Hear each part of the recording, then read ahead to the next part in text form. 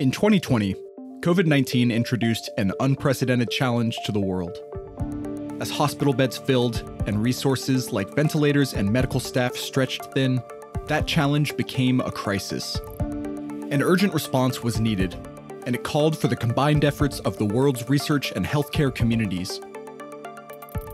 But how can researchers in different hospitals work together to anticipate shortages in critical resources to better meet patient needs?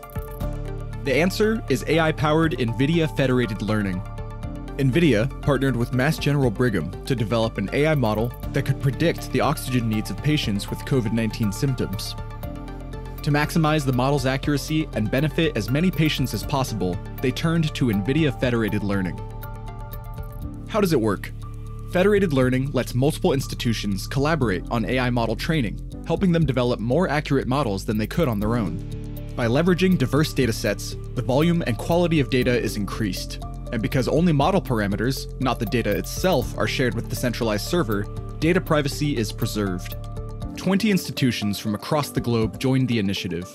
The results?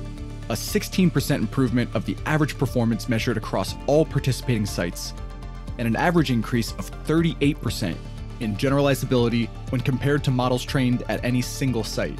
The model was further tested at 3 hospitals independent from the original 20 institutions, and the results were exceptional. For predicting ventilator need within 24 hours of a patient's arrival in the ER, the model achieved a sensitivity of 95% and a specificity of over 88%. This is the first step toward future clinical deployment. This study showed that federated learning is a powerful tool that can build globally robust AI models without sharing data.